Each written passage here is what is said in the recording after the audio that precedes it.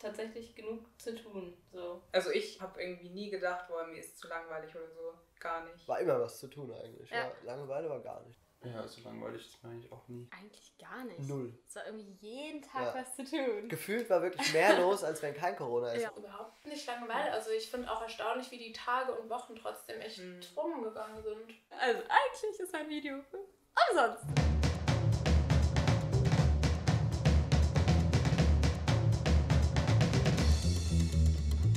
Also mir ist nicht langweilig, aber ich habe trotzdem manchmal Lust auf was anderes so.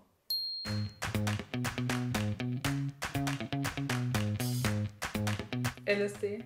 Easy. Flower Power. Eine Kettenreaktion. Okay, gut, hab's verstanden.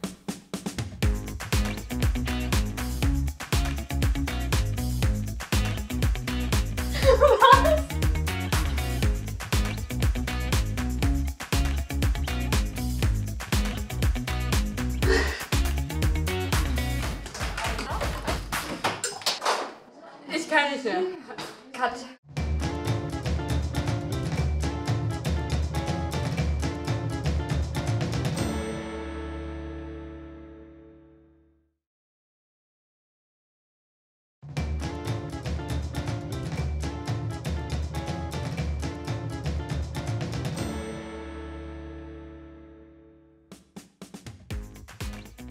Ich heiße Mira. Debbie? Annika? Micha? Patricia. Ich wohne eigentlich in Wiesbaden, aber im Moment bin ich bei Jonas. Und ich bin der Jonas. Keine Ahnung. Absolut keine Ahnung. Ich hoffe ja auf ein Puzzle. Aber viele Informationen haben wir nicht. Irgendwas mit Basteln, irgendwas mit Spaß, mit kreativ sein. Tischtennis. Pong-Spiel. Eine nein. Kettenreaktion. Mit einem Oh, das ist Ping-Pong. wild. Er rollt so einen Ball los Und dann gibt es Sachen, die so kippen und dann hochziehen. Okay, gut, hab's verstanden. Oh, das Aufräumen hinterher. Ich habe da drüben so einen Stofffaden. Stopp. Ja, da kann man einfach so. Okay. Den Ball hochhalten mit einem Föhn. Das ist auch lustig. Das ist witzig, ja. Das geht, Den den kannst du Ball sogar auf so der Nase schief halten. balancieren. Das ist richtig verrückt. Ein paar Küchenutensilien brauchen wir auf jeden Fall. Runter und dann hier so. Und unsere Klopapierrollen, wenn wir noch welche haben. Oh, guck mal, ich habe schon 3 Stück. Hier. Ja, wir haben ein gutes Kabuff. Da ist so einiges. Da ist einiges Potenzial drin. Lass uns was mit Höhlen machen, das wird dann richtig schwer. Ja. Lass es uns richtig schwer machen. Hast du schon mal sowas gemacht? Das wird cool. Super. Ich hab richtig Bock drauf. Let's Ich bin go! gespannt. Let's go.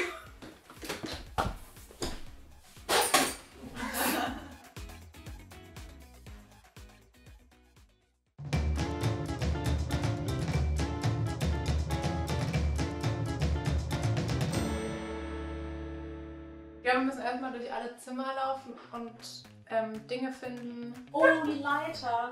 Klopapierrollen, sag ich. Wie geil, der landet in so einem Fußballpool. Den Föhn finde ich super, den sollten wir auf jeden Fall beibehalten. Behalten, das wäre Ja, einfach cool. von der anderen Rollen hier so runter.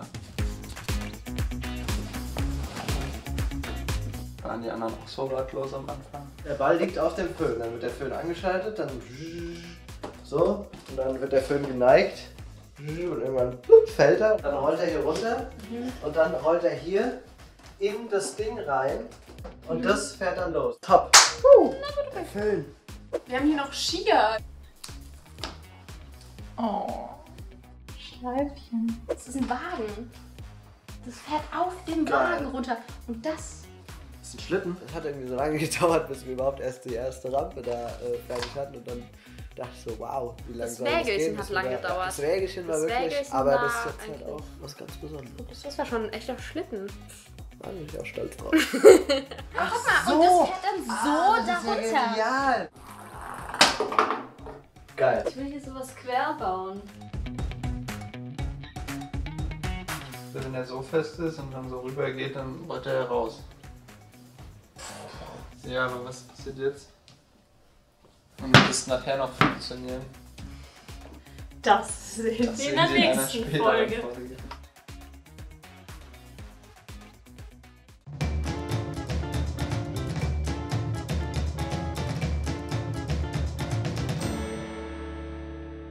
Ich kenne mich halt mit Kettenreaktionen nicht aus. Boah, ich habe Physik halt auch gehasst.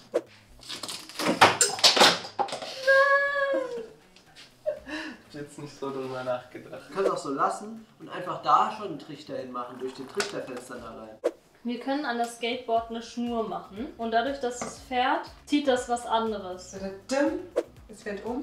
Hier liegt ein anderer Ball. Wir brauchen präzisere Dominosteine. Yes! Oh yes! Das ist gut. Ich glaube, es ist besser, wenn er einfach hier runterfährt. Ich glaube auch. Ich denke, Das das bleibt da bleibt richtig drin. gut. Okay, was wird hier oben gezogen? Irgendein Stück Pappe oder so, dass der dann losrollen kann. Und dann rollt es da so rein. Mit so einem Seilzug wäre auch cool. Wenn es so hochfährt an so einer Schnur. Ja. Wenn der einfach hier so runterfällt und das Seil hängt hier oben und zieht hier was hoch. So, jetzt mache ich das hier an meiner Nudel fest und das wird gar kein Problem sein. Das wird funktionieren. Ja, das ist gut. Das ist so ein ganz leichtes Hindernis. Ja, doch. Das wird nicht funktionieren. Wenn du es jetzt schon dran machst, biegt sich das doch auch schon so.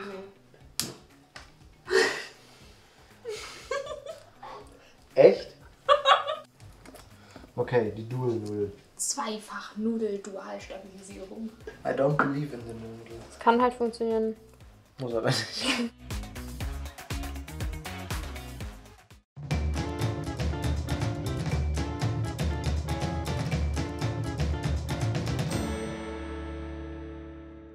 Hi, wir sind das Team LSD und zeigen euch heute unsere Kettenreaktion. Schaut selbst.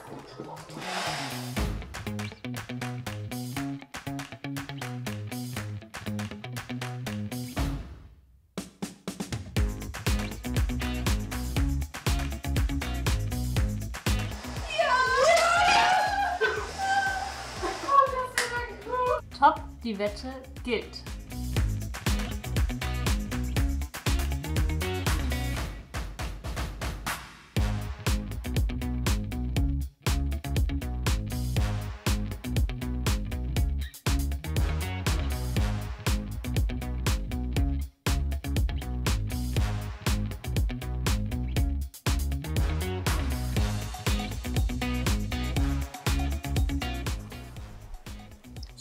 Beim ersten Versuch. So, jetzt geht's hier richtig los.